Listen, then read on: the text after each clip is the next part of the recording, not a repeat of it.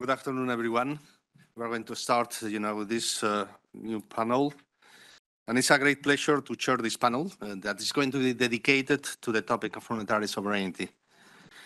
In the textbooks, as you know, monetary sovereignty includes essentially three exclusive rights for a given state.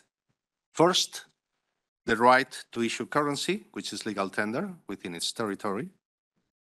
Second, the right to determine and change the value of that currency. And third, the right to regulate the use of that currency or any other currency within its territory. The first and the third rights correspond to the role of money as a medium of payment. The second right reflects the role of money as a unit of account. Monetary sovereignty implicitly encompasses rights to seigniorage, rents from money creation, or the provision of liquidity as lender of last resort. More broadly, the concept of effective monetary sovereignty is the relevant one regarding the ability to govern money to achieve policy objectives. And more recently, the topic of monetary sovereignty is much more considered in the context of central bank digital currencies, CBDCs. Without CBDCs, it could be argued that private and foreign digital monies could displace domestic currencies such as the euro, threatening the central bank's monetary policy and the lender of last resort capability. In fact, digitalization of finance has broadened the available payment options. Fintech startups and big techs have entered the payment market. The crypto universe has boomed and burst. CBDCs would provide an anchor of stability for the monetary and payment system against possible disruptions. For the euro area, there could also be strategic advantages to having a digital euro. As the world's largest single market, Europe cannot afford to remain passive while other jurisdictions move ahead. If other central bank digital currencies were allowed to be used more widely for cross-border payments, we could risk diminishing the attractiveness of the euro, currently the world's second most important currency after the US dollar. And the euro could become more exposed to competition from alternatives such as global stable coins. Ultimately, this could endanger our monetary sovereignty, the topic of this session, and the stability of the European financial sector. We will touch upon this and other topics in our session with the three panelists that I will briefly introduce now. Our first speaker is Mrs. Rhoda Weeks-Brown, General Counsel and Director of the Legal Department at the IMF. She has lectured and written articles and IMF board papers on various aspects of law. Under her tenure, the IMF Legal Department has been shortlisted for 2 Financial Times Awards for innovation in strategic and risk advice and most innovative in-house legal team in North America. Our second speaker is Ms. Jens van Klooster, Assistant Professor of Political Economy at the University of Amsterdam. His research has a multidisciplinary orientation ranging from governance of financial markets, climate change, macroprudential policy, and its interplay with monetary policy and banking supervision. And finally, but not least, Mrs. Corinne Selber-Gutnecht is Professor of Private Law and Economic Law in the University of Basel. Her research covers cross-disciplinary issues between private and financial market law, digitalization and its impact on public and private money, payment systems, and the financial system at large. But let's go to the substance of today's panel, monetary sovereignty. So, some housekeeping instructions. I was told by Chiara, and I always, follow the instructions of my legal counselor, to the exactly to the point that each panelist has 15 minutes for the presentations in sequence. And afterwards, we will open, the floor for discussions. But theoretically, according to Chiara, we will have to finalize at 5:30. So let's start, and we can start. So let me give the floor to Ms. Weeks-Brown. Well, thank you. It's a huge pleasure to be here. Thank you, Vice President Guindos, for that very nice introduction. Good evening to everyone. and thanks for the fortitude in still being here when we're the last session of what has been a long couple of days of intense discussion. I'm delighted to be on this panel to discuss monetary sovereignty. Frankly, I think it's an important topic. It's a little esoteric. It's one that I think we don't reflect on often enough in some ways. As we see it, it's something of an evolving concept and one on which there's not necessarily a unified view, as I think the panel will also bring out. One of our former general counsels almost 2 decades ago described monetary policy, or at least the creation, described the general point of monetary sovereignty, or at least the creation of it, as having something that has evolved through customary law, doctrinal sources, judicial decisions, and treaties.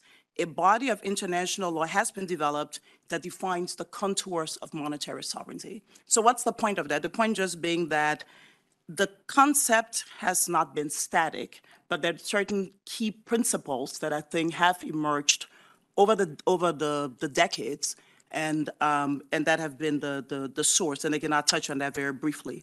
At present, I'll also say that we're in an environment of rapid evolution that certainly could and likely will have important implications for monetary sovereignty, however one describes that concept. VP de Guindos has already touched on some of these, but key developments, including the widespread, and I would say this still increasing and still evolving, digitalization of payments and globalization of finance more generally. That's key, and that's been a big topic of discussion. But I'm also going to put on the table a couple of other developments that I think the jury is still out, as us lawyers would say, in that respect. One of those, for example, is increasing geopolitical fragmentation. It's early days yet. We've had recent developments, such as the expansion of the BRICS group, for example. There's no IMF view on this, by the way, and to be clear, I'm not representing a view of the IMF, but I'm simply noting the vast commentary and some would say speculation that has already emerged as a result of these recent discussions as to future evolution of the international monetary system, and in that context, the way that monetary sovereignty, as we know it, has operated. And then the third factor I would mention is kind of an old school one, as my teenagers would say, but it's just the sort of sticky and persistent inflation that we've seen over recent periods. Again, it remains to be seen, but I think if we're going to step back and take a big look at these things, these are factors that are interesting, and that one looks again at monetary sovereignty, I think warrant some at least thought to keep in the back of the mind. I'm going to just briefly touch on the traditional definition that Mr. de Guindos has already reminded us of, and then to highlight some challenges to monetary sovereignty, and then share some key highlights of the IMF's analytical work on these issues. Just to give away the punchline at the very beginning, I'm going to be very boring, being the head of the IMF legal department, because all of these, exciting discussions of digitalization and CBDCs and the digital euro, I know that gets a lot of excitement. But when we step back at the IMF and look at all of these things, ultimately monetary sovereignty is about monetary credibility. It's about avoiding currency substitution and other things of that kind. We'll talk about that a little bit more. And the ultimate solution, the ultimate sort of defense that we advise our member countries to do in this respect is to strengthen monetary policy frameworks. In that context, to also strengthen fiscal frameworks and debt and look at issues around debt and so on, because the confidence effects that oftentimes can corrode and take away from monetary sovereignty are addressed if you do those things and if you get them right. And conversely, if you have terrible policies, and if you have weak institutions, and if you have fiscal dominance, digitalization isn't going to solve that problem. A digital version of a really bad currency is not going to be any better than that bad currency, right? So I think it all comes down to fundamentals: monetary policy, fiscal policy, strong institutions, strong frameworks. That's the sort of broad thing, and I'll just sort of quickly try to emphasize a few points in that respect. So again, no need for me to remind you of at least the traditional definition of monetary sovereignty. Again, our chair has already done that very nicely. The three key essential rights that we've always understood as being inherent in that concept. But I want to make the point that, again, it sounds very technical. It's the right to issue currency, it's the right to determine and change the value. It's all about sovereign rights. I think what gets lost sometimes in this discussion of monetary sovereignty is that that has never been an absolute context, an absolute concept in terms of the sort of dominance of that sovereignty. If you step back, think about, I'm from the IMF. When countries join the IMF, and virtually, I would say almost, it's a pretty universal membership. It's not every country, but it's mostly every country. When you join the IMF, you give up certain rights. For example, member countries of the IMF cannot impose exchange restrictions as they would like. There are firm rules in the Articles of Agreement about the extent to which you can impose exchange restrictions. There are even requirements in the articles dealing with the conduct of exchange rate policies. There are circumstances under which countries can be called upon to provide freely usable currencies or to provide SDRs upon the demand of the IMF. I could go on. The point just being there are a number of aspects of membership in institutions like the IMF that involve a voluntary relinquishment of some of that sovereignty. And so it's not this absolute context that I think a caricature of it can sometimes make it out to be. And it's not only the IMF, the OECD has codes on invisible transactions on capital account that has similar requirements. The WTO has their statutes, the GATS and the General Agreement on Tariffs and Trade, again, similar kinds of restrictions on what would otherwise be an unfettered right of monetary policy. So the point just being, it's never been absolute. In the interest of a broader public good, countries have voluntarily given up some of their sovereignty. And that's just an important point to keep in mind. And the issues I've just talked about, it can relate to international agreements. I've sort of given a few of them. I also want to make the point that also very important when you think about the concept of monetary sovereignty is also developments at the national level and in a country-specific context. So, for example, a country that can issue its own currency and make it attractive to its own population has a higher degree of monetary sovereignty as it retains control of this monetary policy, and that in turn gives the country the flexibility required to swiftly adapt to changing economic and financial conditions, including during times of crisis, and to coordinate monetary and fiscal policy. Countries have therefore taken different approaches in this respect. Again, you probably all know this, but just to remind, some countries have a totally restrictive approach. I would say many of our IMF member countries, especially EMDEs, have this approach where the only sovereign currency that can be used in the territory is the currency of that member. Other countries have what we call a more of an intermediate approach, where any currency can be used to settle domestic monetary obligations, but the sovereign currency cannot be refused if it happens to be presented for payment. And again, that's the case in the UK, and as I understand it, in most of Europe. There's a third, less restrictive approach where any currency can be used to settle domestic monetary transactions, and counterparties can even refuse to accept the sovereign currency itself. And again, the US is the classic example of that. Again, so the point just being that even within, when you think about the way that national laws treat these issues, there's a wide degree of divergence and very different approaches. The one point I haven't touched on in this whole discussion is the effectiveness of all of these, again, regimes that I just talked about. Whether these restrictive frameworks are in fact effective is a totally different issue. And maybe that's a nice segue to the next point I wanted to touch on briefly, which is just some of the challenges and some of the risks related to monetary sovereignty. So beyond these legal considerations that I've just touched upon, excuse me, the ability of a state to defend the privileged role of its domestic currency and to control and to limit the use of that currency has been challenging, again, in particular for EMDEs, but not only for emerging markets and developing economies.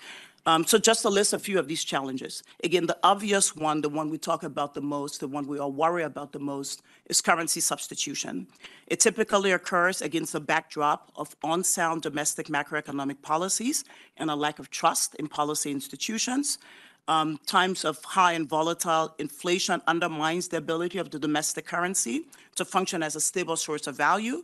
In more extreme cases, including hyperinflation, we've seen that households and firms will typically aim to minimize exposure to the rapidly depreciating currency and prefer to switch from that unit of account. The domestic currency's medium of exchange and unit of account functions in that case become encumbered. And the risk of currency substitution rises even further in cases where there are limited hurdles to foreign exchange convertibility, where you have government guarantees on foreign denominated liabilities, where you have low foreign exchange transaction costs, where there's an absence of regulatory limits on foreign exchange exposure for banks and corporates. So again, not a new phenomenon, but it's a very important phenomenon that, that impacts monetary sovereignty. The phenomenon isn't new, but of course, what is new now is the new forms of digital private and public monies, everything ranging from cryptocurrencies to stablecoins to CBDCs, and the impact that these can have in terms of accelerating and facilitating monetary currency substitution. The rise of digital money could intensify currency competition, providing new options and further incentives for currency substitution.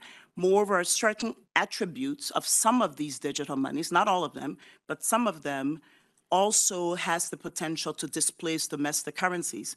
Attributes including things like lower transaction costs, ease of access, the potential to provide beneficial entry into a wider platform of services. That was the big thing with Libra, of course, as we all know, and that's what caused the consternation that it did among us in the official sector. But that already exists in other places. There are payment services in China, for example, WeChat Pay, that integrates the transfer of electronic money with its rather ubiquitous social media services that anyone who visits China is aware of. There's also Alipay that sort of links its e-money to China's largest online retail site. So again, these things already exist, maybe not as widespread as would have been the case had the official sector not been there, but these are very significant factors. I touched at the top on geopolitical fragmentation, and again, there's not much more to say about that, but I think it is something that is worth keeping an eye on when one steps back and look at broader trends that can impact sovereignty. On the other side of the coin, I just want to note that a few countries, fortunately only a few so far, but have gone to the other extreme in terms of basically adopting a privately issued money as local currency and as legal tender, giving legal tender status to basically crypto assets. This happened in the Central African Republic, but they've already passed legislation to repeal that. And the other country, of course, is El Salvador, the Chivo wallet in El Salvador, which is a government-managed wallet, but and that relies upon cryptocurrency. The IMF has been very clear in terms of our own warning that official currency or legal tender status should not be given to crypto assets, that it poses fundamental macroeconomic risks, including risks to the effectiveness of monetary policy, as well as capital flow volatility, unstable domestic prices, and fiscal risks. This also raises serious concerns about financial stability, financial integrity. Much of this is there's pseudonyms and pseudoisms that are part of that framework that raises important financial integrity concerns. Of course, there's legal risks that can flow from the classification, a misclassification, or non-classification in some cases of these crypto assets, consumer protection, market integrity. Again, I could go on. I think in this audience, I don't need to make the case for why it can be very tricky to have crypto assets as legal tender. But again, I think that's, we're still keeping an eye on that. The fund has certainly been clear again in terms of our guidance, and we had issued a paper in early 23 on that issue. So I'm just going to conclude very quickly. I think I'm still within my time period, Mr. Chair. So just by touching a little bit on some of the IMF's work and advice on these issues, I've already alluded to some of it. We know that central banks are continuing to explore mechanisms to enhance monetary sovereignty, to enhance the effectiveness of monetary policy transmission channels, including a big focus on central bank digital currencies. I know the digital euro always elicits a lot of excitement when that is discussed, so I'm not going to say anything about that. I'll leave it for other panelists. But this general idea of looking at CBDCs as both a way to address some of these concerns about substitution, but also as a broader policy device. There's certainly a lot of discussions of that ongoing. Just at the fund, we've given technical assistance, capacity building assistance to over 48 of our member countries so far that have been interested in the issuance of CBDCs. It really varies from country to country what is motivating that interest.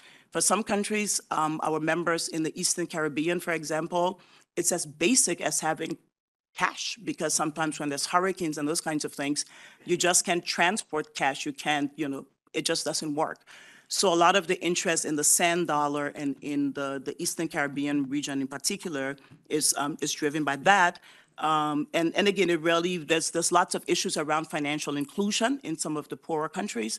There's issues around just access to a means of payment that doesn't sort of have some of the costs associated with it. So again, really a wide range of considerations have been driving that. We've included digital money as a key priority, and IMF staff, again, have been working actively on these issues. We've also recently published the first guidance from the IMF on capacity development work related to CBDCs.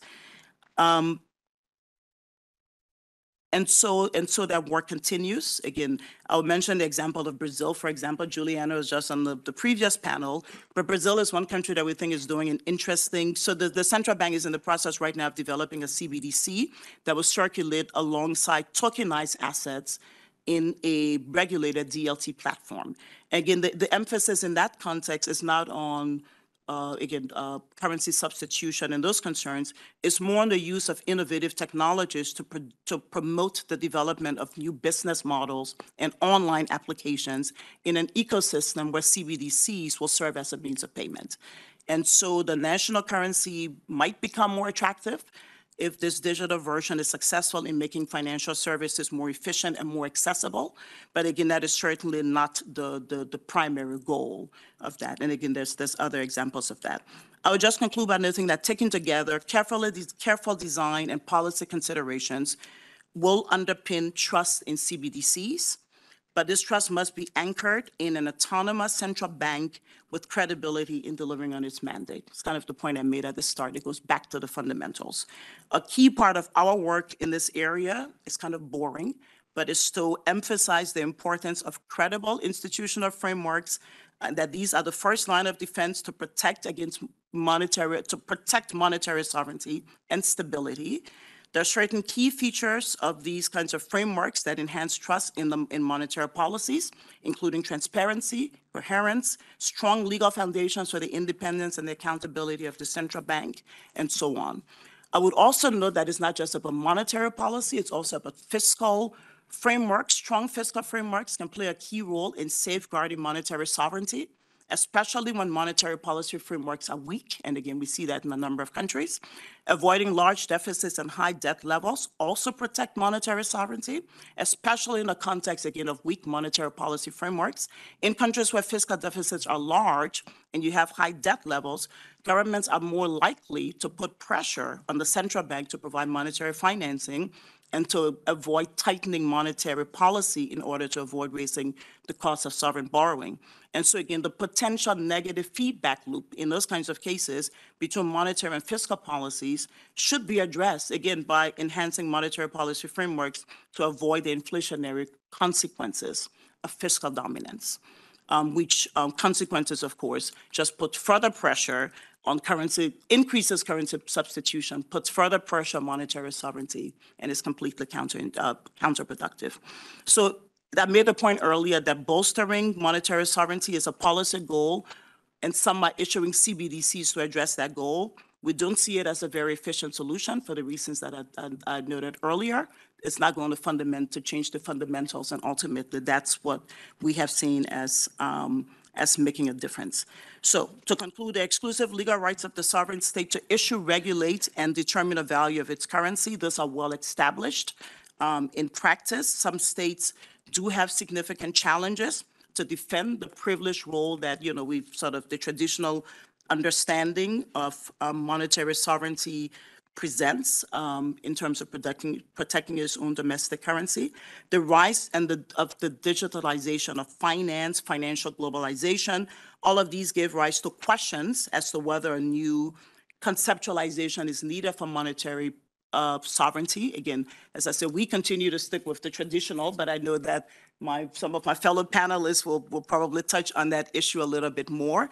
Again, our view ultimately is that however you define the concept, again, those basics are what we need to focus on, at least that many of the countries that we deal with, that's what makes a difference ultimately, not the conceptual definition, but what they're doing with respect to these very critical policy frameworks that ultimately determine whether you have monetary sovereignty or you don't. And so I'll stop right there. Thanks, Chair.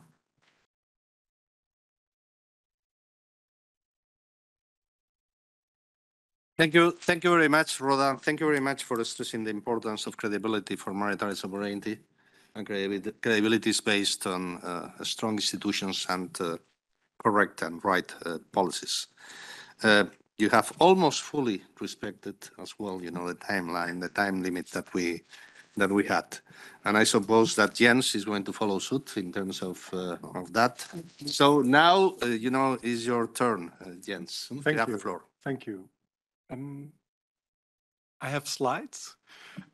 First, thanks a lot to the organizers, to Kara. I'm really happy to be there. It was really a pleasure the past 2 days, all the discussions.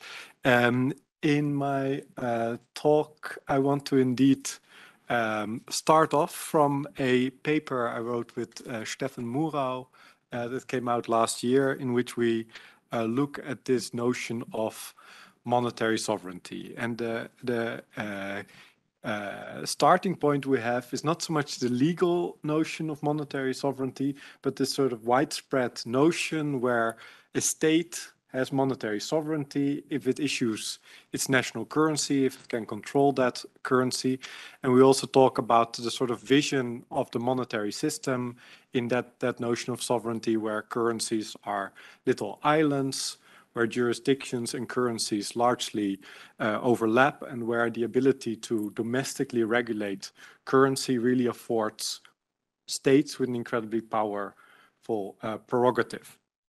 And if you use that notion of sovereignty, then to join the euro is to give up monetary sovereignty, right? You join the euro, you've given up your ability to regulate your own currency, and in that sense, a currency union is really only a loss. But that is actually one of the considerations we use to suggest that that's actually not such an appropriate way to think about monetary policy, monetary sovereignty. And in the paper, basically, we make the case on the empirics that notion of sovereignty just doesn't fit the real world as it exists today, certainly not the global financial system as it's taken shape after the 1970s. Just on a very basic level, states don't control the issuance of money. Central banks, and particularly also private financial institutions, banks, but also a whole range of further economic actors.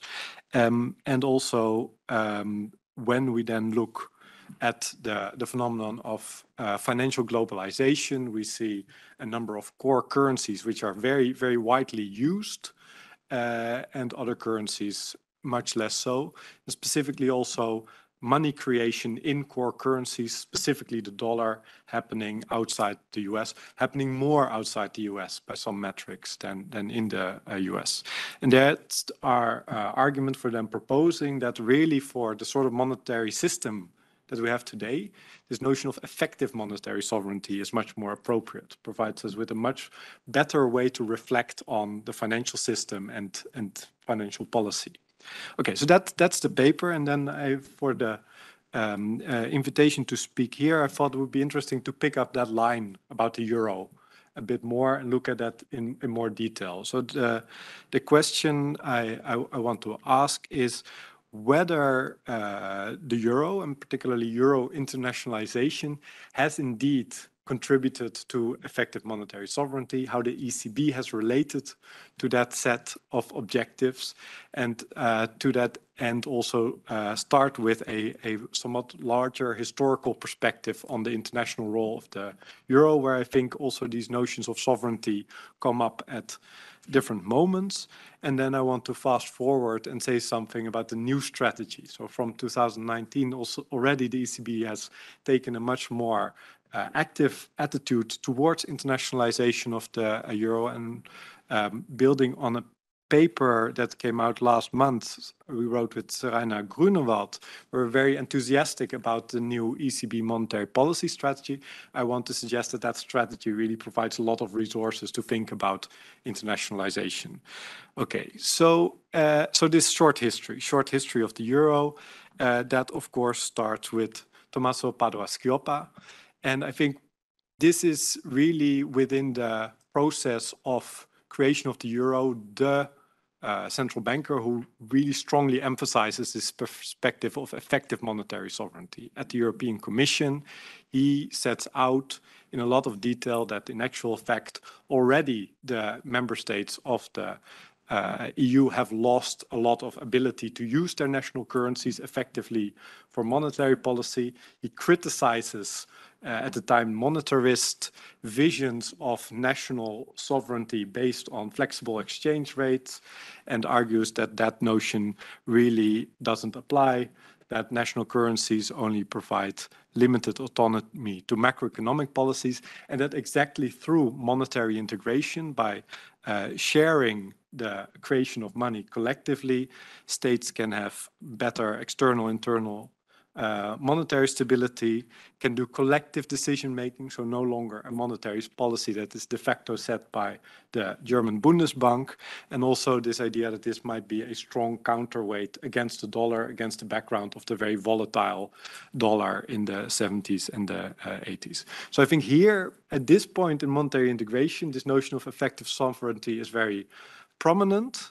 But then when we fast forward to the actual creation of the euro, you immediately see a much more reluctant attitude to that international role. This is the very first speech, very famous speech that Wim Duisenberg gave to a European American community meeting at the Dutch Central Bank early January, where he started off with this very powerful statement: the euro has arrived, the ECB has taken up the reins of monetary sovereignty in the eurozone, but then went on to set out quite a skeptical approach towards internationalization, arguing that yes, there are clearly benefits, the US exorbitant privilege of being able to fund external imbalances in this way, but also clear disadvantages pertaining to volatile capital, more volatile capital flows, and more difficult to follow monetary aggregates. And there, I think you really feel the air, like from the Bundesbank, still very much shaping the thinking. And on that basis, he argues really the appropriate attitude for us, this is economic policy, is neutrality. And in addition to that, also relying on markets to decide the international role of the euro, not something that the ECB would take action on. Okay, now that of course then also goes together with a period in which the euro, looking at different metrics, really doesn't take off in the way that it would be a replacement of the dollar. In this graph, you see the black line, introduction of the euro. Before the black line, you see the share of foreign exchange turnover of the D-mark. After the black line, you see the euro. There's not really a break there in the international role. Similarly, currency composition of central bank reserves. This also includes Dutch, French currency reserves, but again, a very similar picture emerging with not that big a break with the introduction of the euro. So at least on that metric, that internationalization of the euro doesn't take up. And I think that is also in various ways quite directly related. These are the foreign currency reserves. So you see here, very similar picture, introduction of the euro, not a big break with the period before that. Key reason for this, I think we can argue about this, and I think here it ties in very nicely with Rhoda's argument, is fiscal monetary frameworks. In the case of the Eurozone, specifically the issue of spreads, the absence of a widely available euro-denominated safe asset, as one of the key reasons for the euro punching below its weight. If you look at the importance of the euro in the global economy, that comparison to the dollar is just striking. And here, I guess there's a lot of things we could focus on. In my own research, I think what I take to be really a core episode that we often neglect in this story, but I think that also again illustrates very well this earlier attitude, is the 2005 decision to impose a private credit rating requirement on sovereign debt for the purposes of determining eligibility in the ECB collateral framework. Okay. Very technical issue, also at the time not very much decided, but at this point the decision is made to rely on external providers to navigate this very tricky issue of dealing with sovereign debt in the ECB policy framework. And Florian Schuster, I think, has very recently very nicely showed that the spreads really emerge with that decision. So before the Eurozone crisis, already from that attitude of neutrality, the comparability of different safe sovereign debt is compromised. And then that's, of course, very vastly exacerbated by the Eurozone crisis. But I think here there's a very direct line from this attitude of neutrality to the weakened status of the euro. Some people have argued that this was a policy about punishing profligate member states. I think that's just from my attempts to interview everyone involved in this debate and talk with everyone there. It's just not true. This was really about avoiding that decision and taking a position of neutrality in relation to sovereign debt. Okay. And this, interestingly enough, already in the late 90s, this was all debated at the European Monetary Institute. And what we see here is a fax that the German Bundesbank sent to the European Monetary Institute in 1997, already laying out some of the key objections against this minimum credit rating requirement, again invoking this notion of sovereignty. The transfer of decision-making to a very small number of private profit-oriented rating agencies, the ECB would lose its sovereignty in the eligibility procedure, at least partly. Not even a minor level of discretionary decision-making would remain with the ECB. So this idea, by moving to relying on external credit ratings, you give up something of the sovereignty of the euro and thereby weaken its international role, you might add. Okay, so to summarize, this is the early history. With Padua-Schioppa, you see this idea that member states can acquire effective monetary sovereignty by transferring Westphalian monetary sovereignties to a supranational European Central Bank. But then, and we can go into much more details for all this, the reasons for this, a central bank very reluctant to exercise that sovereignty and focus very much on the domestic objective of price stability. Okay, now I think that makes the new strategy so interesting because it provides space for thinking much more in a much more nuanced way about these further economic policy objectives that are always at play in making monetary policy, and that could therefore, I think, also be a very powerful resource for thinking about the international role of the euro.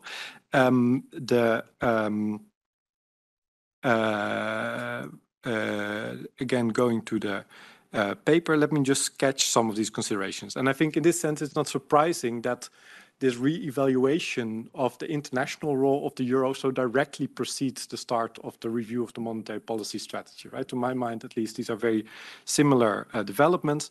And this 2021 strategy really follows on this revaluation of internationalization, not just a primary objective, right? If you look at the 2003 strategy, very narrow conception also of that primary objective in terms of 2% inflation on a 2 to 5 year time horizon, but also secondary objectives, considerations, priorities, more prominent, different ways of discussing these side effects. In that context, also Isabel Schnabel's qualification of the principle of market neutrality. And as we argue in the paper, but also already implicitly in the past years, particularly starting with the OMT decision, more coordination between monetary and fiscal policy. And I think this is also the right way forward for internationalization, right? This is clearly not something that the ECB can completely devise by itself, but there are choices to be made here. And I think in this regard, also Wim Duisenberg's observation that there are benefits and risks has, I think, a very important message, right? There are real choices in how you internationalize. Not all internationalization is desirable. And there are, if you really want to, as Panetta put it, unleash the euro's untapped potential at the global level, then you need to think about these constitutional dimensions. Okay, now also a bit in the spirit of the monetary sovereignty paper, I want to look a bit more at private money creation and the ways in which a more active approach there could help support the broader economic policy objectives. The first is about what's known as the exorbitant duty. If you have an international currency, you also acquire a certain level of responsibility for the broader financial system that the US has struggled with. The EU today still de facto multi-currency polity, but a very heterogeneous set of arrangements for providing liquidity support for offshore euro creation. Here, I think a lot could be standardized, more clear, more credible, and that would, I think, vastly push the international role of the euro. Let me move to what I think is the more exciting big picture vision of what internationalization could look like. I think throughout history, you see this very tight connection between, on the one hand, international currencies, and on the other hand, energies, going back to the Netherlands and peat on some historical accounts. You see international currencies rising with new energy sources. And of course, the dollar is very, very closely intertwined with fossil fuels. The offshore dollar system, as we know it today, originated in petrodollar recycling. The reason why we get all these oil import invoiced in dollars is because of the oil investment being invoiced in dollars. There's just a, I think, very important link there, which in the context of euro internationalization you could look at and think about the euro as the currency of clean energy, right? So specifically, on the one hand, a supervisory framework, on the other hand, maybe also a monetary policy framework that would be much more supportive for clean energy, would also pave the way for a more international role of the euro as a international currency of clean energy. Okay, I will conclude. Achieving effective monetary sovereignty, I think really the way to think about that is monetary sovereignty as achieving policy objectives by governing money, right? Not just central bank money, but particularly also all these different forms of private credit money, offshore money. And I think, to summarize, today the euro can really become a powerful tool for achieving the EU's economic policy objectives. Thank you. Thank you very much, Jens, for this reference to the international role of the euro. But perhaps we'll have to look at as well the real economy part of the European economy, and how that compares with the US and other parts of the world. So we need to have a holistic approach with respect to the role that the euro is going to play in international markets. And now, finally, Corinne, the floor is yours. Thank you very much. It's a pleasure to be here. So, ladies and gentlemen, it's my task to discuss whether maintaining monetary sovereignty, as we've just heard about, is a rationale for the introduction of a digital currency issued by central banks, so CBDCs. For obvious reasons, the answer depends on the understanding of monetary sovereignty itself, and I will base my considerations gladly on what we've just heard so far from the chair and from my co-panelists. However, I will also have in mind this concept of effective monetary policy primarily, because I really enjoyed reading your paper and it convinced me, so that as a starter. So according to effective monetary policy, we would say that a state is and remains monetarily sovereign when it has the positive power, when it has the normative, so the value-based duty, but also the efficient ability to directly achieve monetary policy goals and indirectly contribute to further economic goals, of which we have heard a lot today as well. And this all, that's the important part, through discretionary, so through freely taken decisions and actions. Now, such instruments for actions, of course, obviously are legislation, regulation, then followed by supervision, etc. But in the monetary field, these tools encompass, in particular, also, of course, monetary policy, and as a last resort, but very undesired, of course, financial backstops. Another very powerful instrument, however, is anchoring. And I would like to explain that a little bit more. As we all know, the market is very agile when it finds its way around regulations that impede too much its activities. In such a situation, however, the state can, instead of simply adding more regulation, decide to offer a good or a service on its own. By doing so, it sets a minimum standard that private providers cannot go below, because otherwise the public would no longer use those markets solution, but the state's one. As a result, anchoring ensures access to essential public goods and services while disciplining the market. And hence, it is an effective, a really powerful complement to regulation. Ideally, it prevents market participants also from pushing the state into a situation where a financial backstop becomes unavoidable. To be clear, we must not confuse anchoring with the exclusive provision of a public good or service by the state. Rather, anchoring is suitable in situations where a market may very well exist, however, where it is somehow inefficient for example, because of exorbitant rent extraction, for exorbitant risk-taking and the like.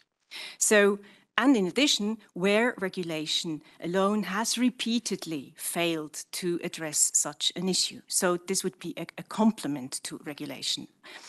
With that in mind, then I would now look at some situations where monetary goals, and among them, after all, smooth settlement of payments is not efficiently achieved, and by definition then monetary sovereignty could be at risk. And then I will see whether a CBDC could improve the state's capacity to accomplish that goal. For obvious reasons, I'll do this mostly from the perspective of the European system, and I'll start with an international aspect and then move back to domestic and pan-European challenges. Many of the existing systems for cross-border payments are based on correspondent banking, yet correspondent banking is in crisis, we all know. The crisis puts strain on international trade flows and cross-border businesses in general, and the retail sector, especially remittances, is even more inefficient. Today, if time is of essence, to my personal experience, tech-savvy actors, and this relates to businesses as well as to individuals, pay with US dollar coins, for example, or with Tether. You buy a stable coin, you transfer it, you receive it, you reconvert it, done. So in these cases, stable coins serve as a conduit for quick payment. Although, and not as a kind of a euro-dollar holding or something. Although the problem have been known for a long time, states obviously cannot solve on these problems on their own. Otherwise, they would have done already.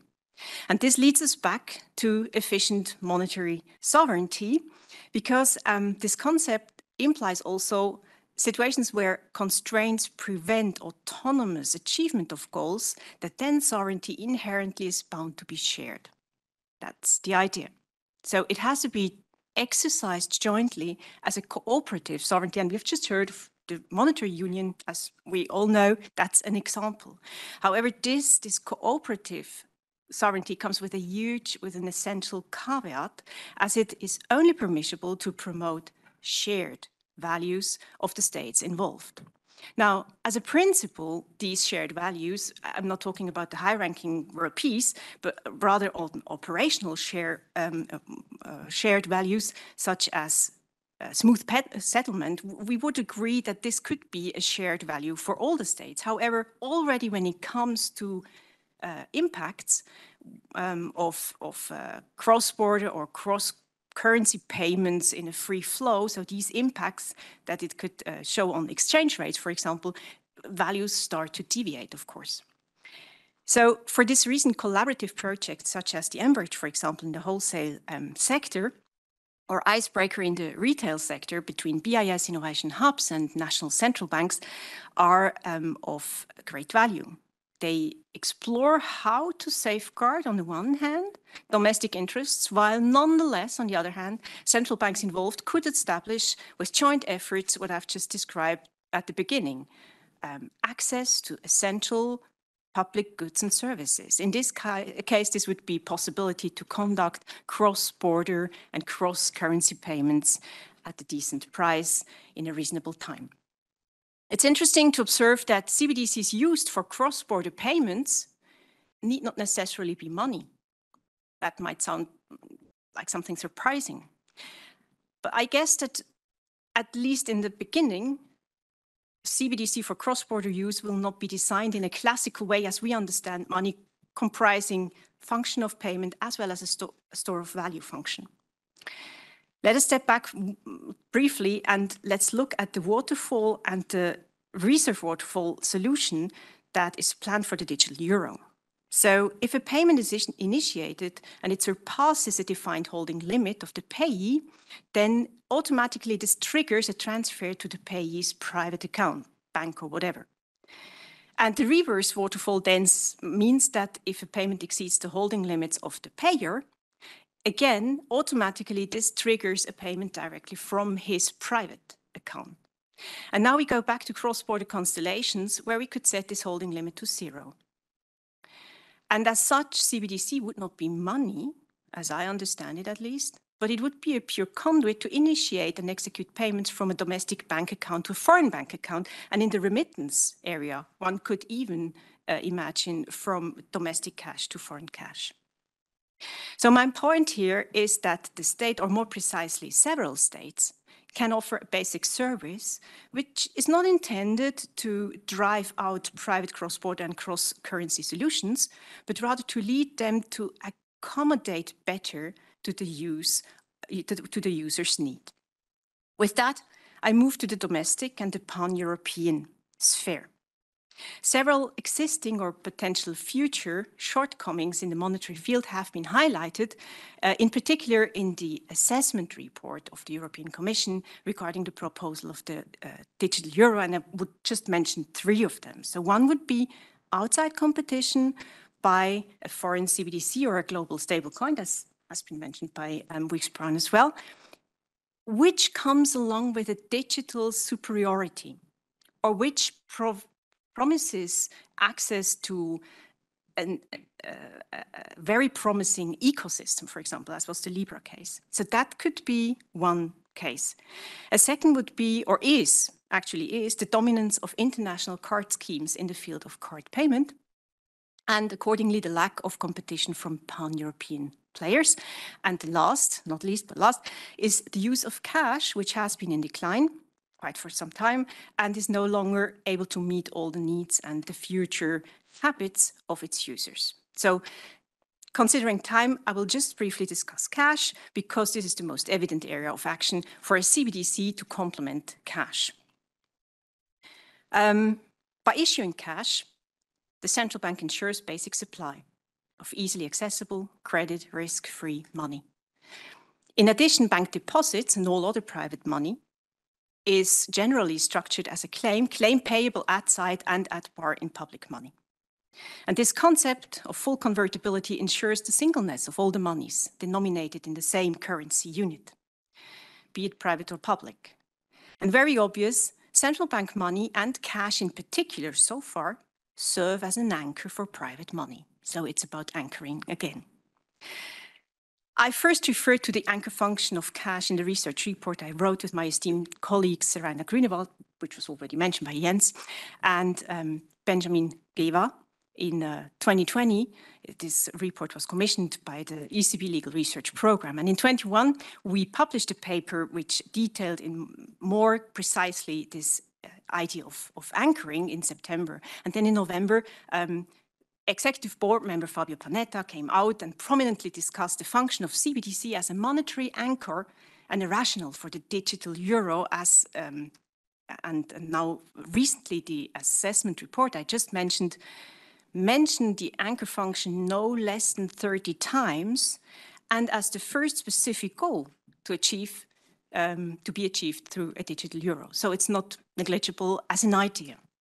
However, what neither the speech nor this assessment report has mentioned, nor any other publication I've seen so far, is that there is a huge difference, apparently, between the anchor function as we have understood it and the anchor function as it is planned to be implemented with a digital euro.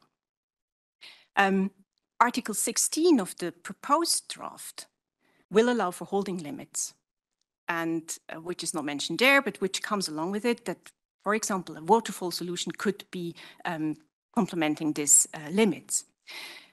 I understand the idea, of course. It's preserve the financial stability of banks, because banks, especially in times of uncertainty, could experience considerable outflows of deposits. But the point I want to make is that public money that does not allow full unlimited convertibility is not an efficient anchor. So we face some kind of a problem because the existing anchor is losing some of its importance and its use. And the anchor to be is, in my opinion, to be a bit provocative, not yet designed in a full-fledged way that it can serve the purpose. My second point is that the banking system, who has obviously to be protected here, seems to be too fragile for a digital euro, for a full accessible digital euro.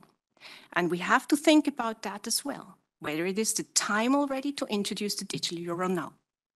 And the third and last point concerns the draft proposal on the legal status of cash, which comes along and which accompanies the digital status of the digital euro, the status of the digital euro.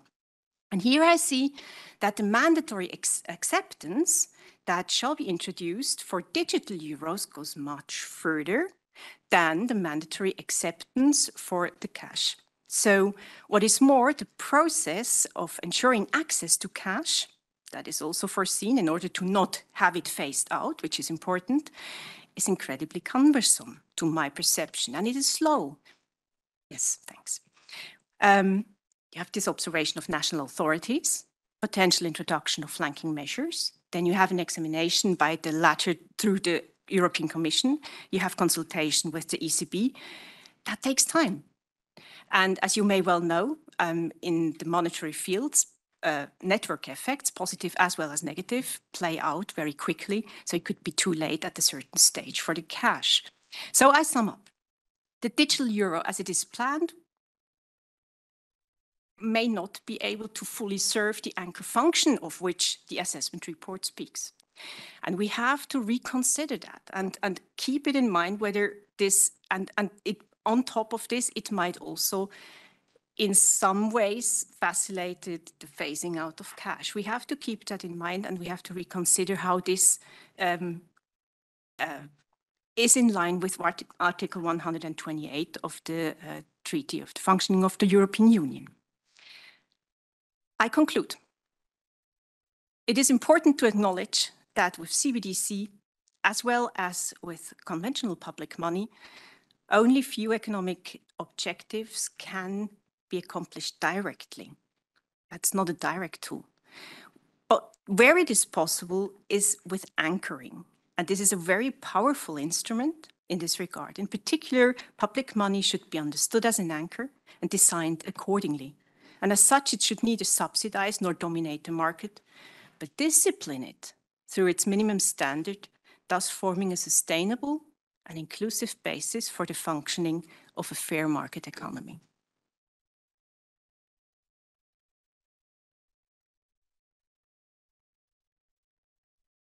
Well, thank you. Thank you very much, Corinne. I understand perfectly how attractive it is to talk about the digital euro, CBDCs, stable coins, but, you know, the topic was monetary sovereignty.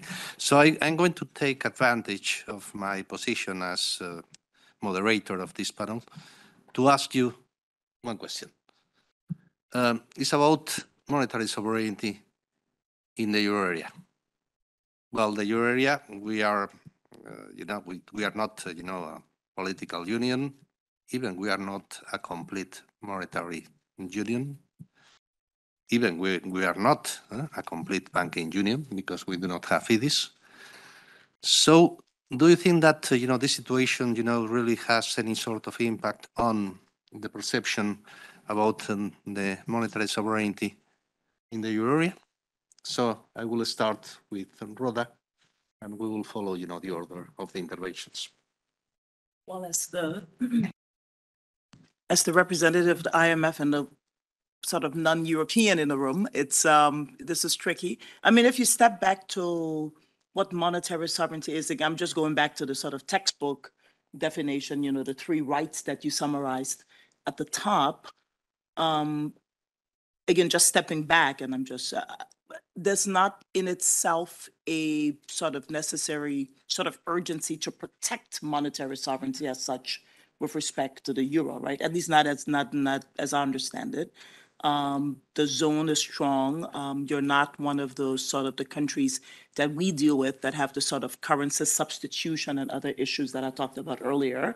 There are, of course, other goals for which this may be desirable, but I'm just going back to our narrow academic position. And again, I'm not espousing here the IMF's view on these issues. There may be a broader set of considerations, but I'm just saying from purely that perspective, if you step back, the urgency would not seem to be there. But nonetheless, obviously, it's not just that narrow definition that controls any sort of circumstances. And my sense is there's a broader set of public policy goals, including some of which Isabel just articulated. And those are really ultimately not so much, I think, economic and financial decisions, but I think some of them are sort of broader public policy decisions that need to be made by the policymakers. Jens? Yeah, I want to again completely agree with the point you made on this, that I guess what I thought was in some ways very interesting in this observation of Duisenberg, that internationalization isn't always desirable. And I think that also true with regard to the international repercussions of internationalization, right? And that comes out in this notion of exorbitant duty. I think that comes out very clearly in widespread use of euros within the EU, outside the Eurozone. But that's, of course, also something to think about more globally. So it's also not clearly in the interest of the EU if widespread use of euros outside the EU destabilizes the states in ways that we have seen happen with dollarization, right? So I think there also there's, I think, beyond monitoring, as currently happens in the internationalization of the euro reports, the spread of euros, also really being very vigilant on ways in which, in some ways, expanding the euro's international role might, end of the day, not really help achieve the EU's objectives either. Yes, thank you. First, I wouldn't have a different opinion from what you have said, and I would add to that that the internationalization of the euro has to be. There has to be a differentiation between several aspects. So when it comes to just small economies in the neighborhood of the euro area, there I see great potential. And this can be driven further, whereas the geopolitical problems that you have just addressed, these are not challenges that can be overcome with an internationalization of a currency. And the third thing, which seems interesting to me, is the most important trading partners of the European Union are most likely to establish their own, sorry, come back to the digital currency as well again, but they're going to establish them as well. So it will be rather about interoperability, finding a coordinate way forward and not kind of a dominance of the international role of the euro.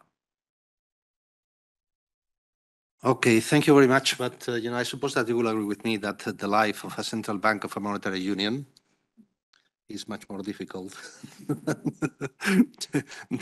The job of, a central bank of a political union with a complete fiscal and monetary and banking union. Well, something that, I do not want to elaborate much more on that, but I think that is a real conclusion because you have, for instance, 20 member states with different economic and financial structures, and these kind of things. I think that is quite obvious that, sometimes, to take decisions, in a bank of a monetary union is something that is a little bit more complex than in other circumstances. So I think that we have time, for a couple of questions from the audience. I see a lady there. And there. Okay. Yes, thank you very much for, Caroline Kleiner, professor at the University Paris-Cité. Thank you very much for the debate, which is a topic I'm following for more than 15 years. I would like to make some two remarks, very short. The first one is that I think it's better for the understanding of the debate of monetary sovereignty, whether we distinguish between what is sovereignty and what is competence. Because in international law, states have competence given by international law. International law recognizes to states a certain competence, and it does recognize a monetary competence. And then whether or not the state exercises itself this competence is another question. But it cannot relinquish, in my opinion, this is what I wrote 15 years ago, it cannot relinquish to its own sovereignty. It's not possible because a state is a state and will always have sovereignty, but it can relinquish to the exercise of the monetary competence. So that's two concepts that is a bit different. And then I would like to, about your function of anchoring and the CBDC. I think that this notion of anchoring at the end is a little bit the same than trust. And trust is really at the core of the notion of currency and so of monetary sovereignty.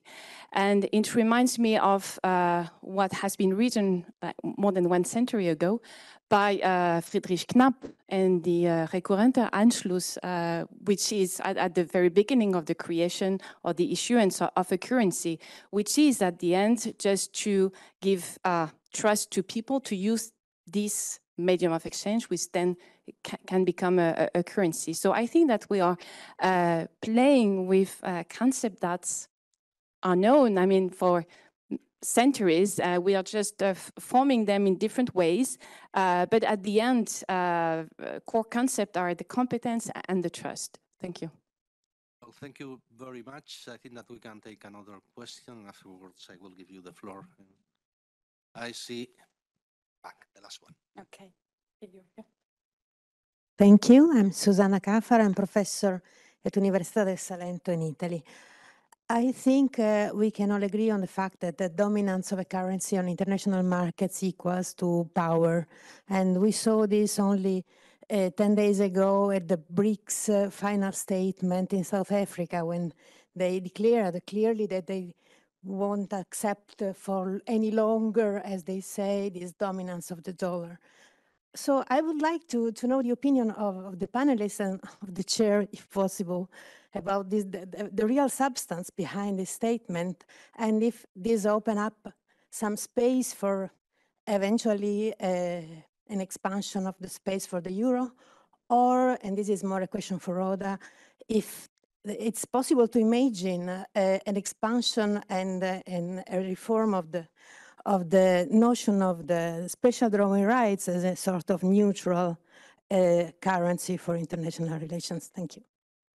Thank you very much, Rhoda, Jens, and Cory. Several topics that I think that are quite relevant. Can elaborate no more than 5 minutes.